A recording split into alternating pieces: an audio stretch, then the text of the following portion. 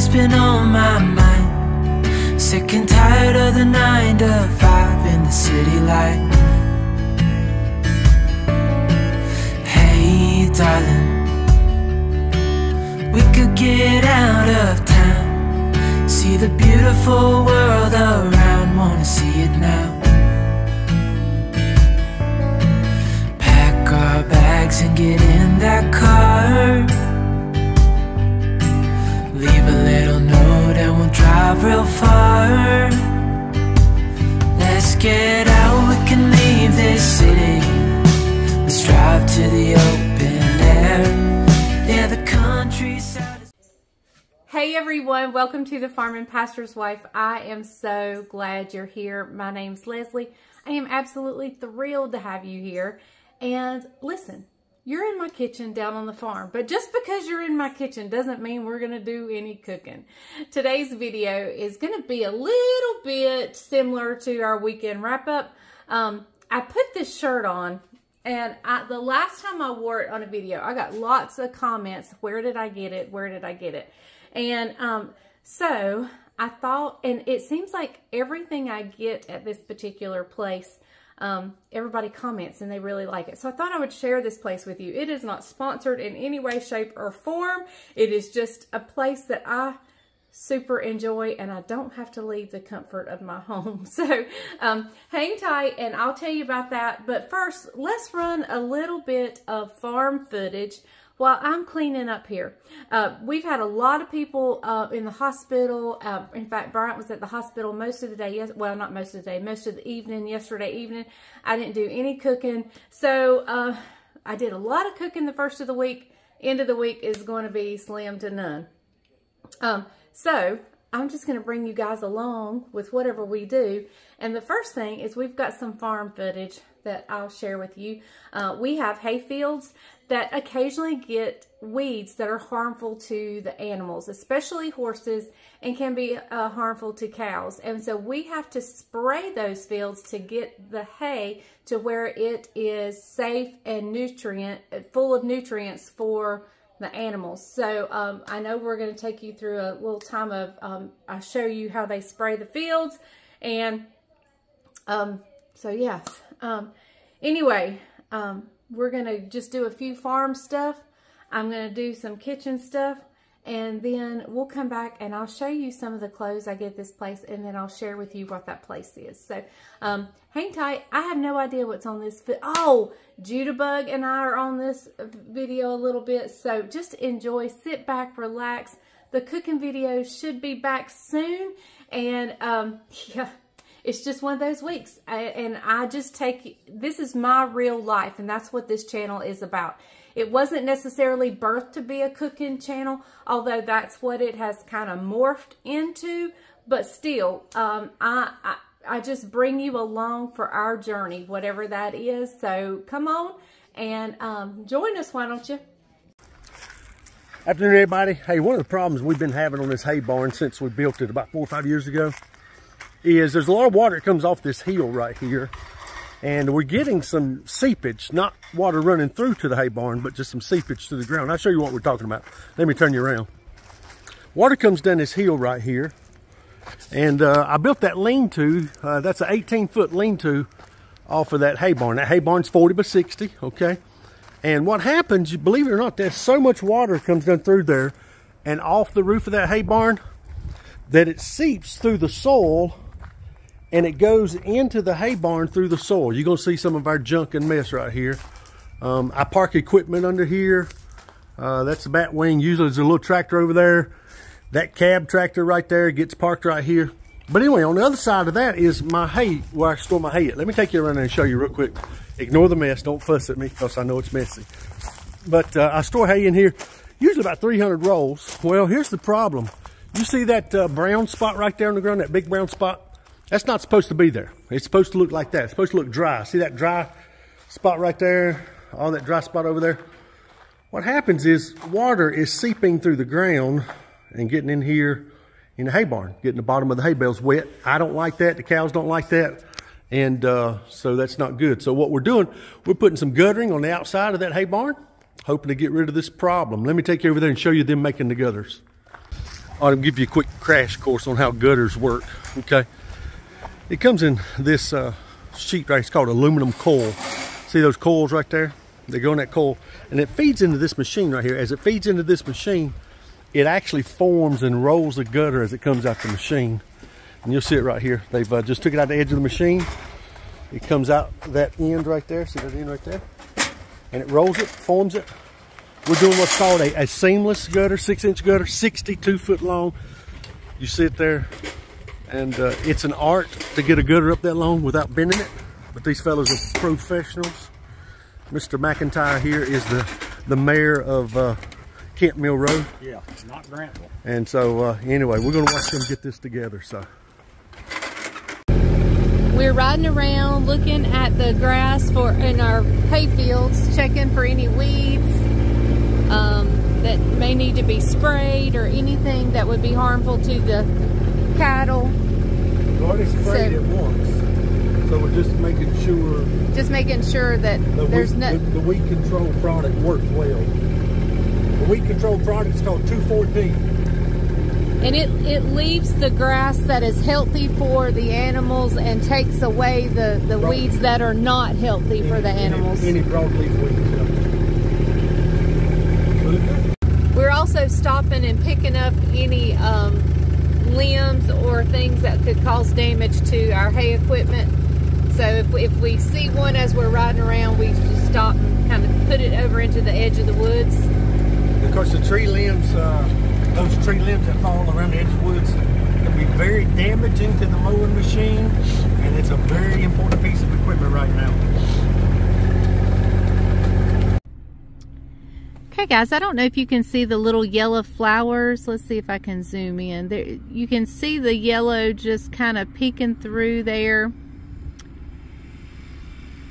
These are very invasive to our hay field, and we want hay without these yellow flowers. Now, they're not as bad this year as they sometimes are, but you can see the field is pretty full of them. So Bryant is out here putting a chemical on that keeps the grass healthy and nutritious for our cows, but that will destroy the yellow flowers, which is not nutritious and not healthy for our cows. So he'll be back around in just a minute. He has a sprayer hooked up to our tractor, and I'll show you that when he comes back around.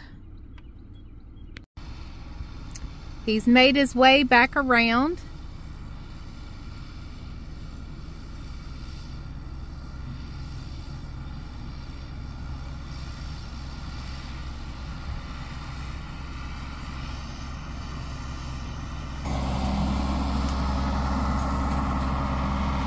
He's waving at y'all.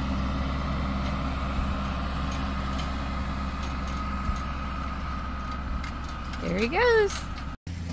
So guess what's going down on the farm today? It's something that makes me super happy and super excited, and something we should have done a long time ago. Absolutely long time ago. But the guys have been so busy, and I don't have a tractor handy here that I can just go and do it. Plus, I'm not real good at hooking up equipment and all that kind of stuff. So let me show you what's happening here on the farm today. We've got Daniel tilling up my garden spot, and it is just covered in grass. Let me back out just a little bit. There we go.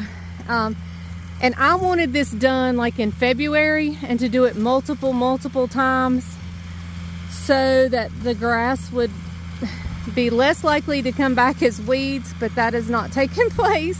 It's just because we're so busy. But anyway, it's getting done today. Praise the Lord. So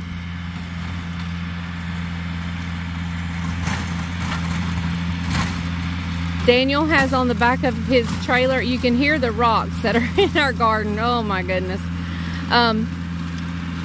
This is called a tillage tool or a tiller, and it gets the dirt super fine, And I'm still want them to go over it multiple times before I plant. I'm planning on planting a little bit later than I normally do this year. You can see it spinning under there.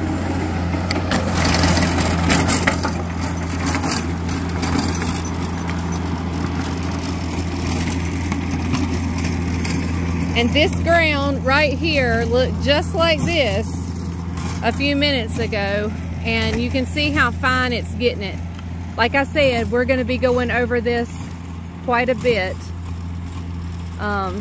for a while. So, but hey, it's getting started, and this makes me super duper happy. And look, who's coming up the driveway. Here comes the supervisor. Where you going? Where are you going? Heaven one of these days. Yep, me you too. Go? Yeah, me too. Gotta know Jesus, right? Yeah, you better straighten up. And live for him. Hey, what are you talking about? So is Daniel getting it done? Daniel's getting it done. Like it Looks great. Okay, so hey everyone, that dish last night, that supper last night was absolutely amazing. Bryant's favorite. That is his dream supper. That is absolutely his favorite, and I need to start doing it more often for him. But it was so good, so I wanted to just tune in real quick and tell you that it was absolutely delicious, and it was great having the whole family here together. It was wonderful. And so yeah, I'm going to end today's video right here. We'll pick up tomorrow where this one is leaving off. We're just going to pick right back up. And so let me just say thank you so much for watching. If you haven't subscribed, I would really appreciate it if you did so. Share my videos on your social media. I appreciate you guys more than you can imagine. So I'll see you guys next time. Remember, if the grease is hot enough, you can fry anything. Bye, y'all. Well, hello everyone. Welcome to the Farm and Pastor's Wife. I said on yesterday's video that we would pick right up where we left off, and that's what we're doing. I'm actually in my car. I am going to eat lunch with Judabug at school. I have not done that this whole entire year, and we're going to do it today, and I am so excited to go have lunch with him. Now, of course, I will not be filming inside the school building, but maybe I'll get a picture of me and Judah having our lunch together. But hey guys, we're just going to go through the day. I don't know what everything holds. I don't know what all's going to be on this video, but hey, just come along for the ride. I've done a lot of cooking thus far this week, and so it's kind of slowing up a little bit. We're getting ready to sell chickens, and so we are in high gear putting a lot of stuff together. So I'm going to head into the school building. I'll see you when we come out and we get to doing other stuff. So, all right, I'll be right back.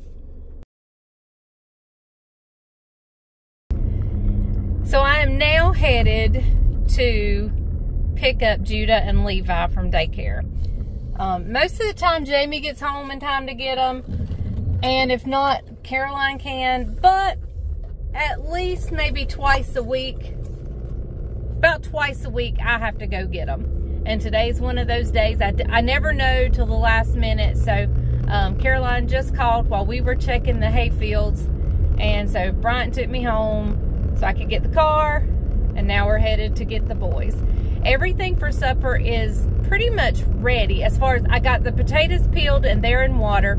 All I've got to do is add salt and turn them on and cook them until they're ready to make mashed potatoes. And the green beans are in the pot. They're seasoned. I just got to turn them on and cook them. The biscuits are, I hadn't done anything with the biscuits, so I still got to do that. But yeah, so we will, I'll finish supper when I get home. But I got to get two little cute boys in just a second. So that's where we're headed now. There.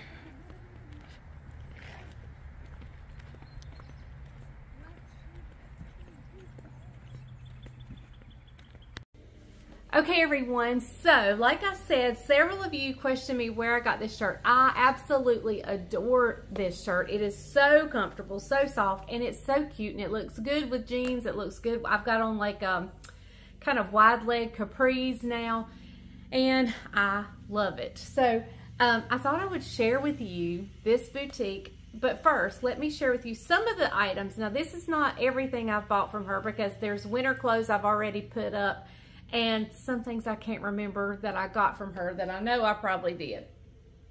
But this shirt and this right here, it has a side tie. I don't have it tied, but it's a little side bow thing that you can put here. And it's actually an off-the-shoulder shirt. And I love this. This looks so good with white jeans, or I've got a pair of pants this color that it looks really cute with. I love that shirt. It's super comfortable. All of her sizes from this place I'm going to share with you. I'm going to share it at the end, but the sizing is on point. It's wonderful. Now, this is kind of a casual shirt that I bought from her, and it's got the little ruffle sleeves and this pretty knit area. I usually this is not something I wear a lot of unless I'm, you know, it's just a little casual t-shirt basically. And my newest purchase from her is right here. It's a beautiful kimono with some ruffles at the bottom all the way around.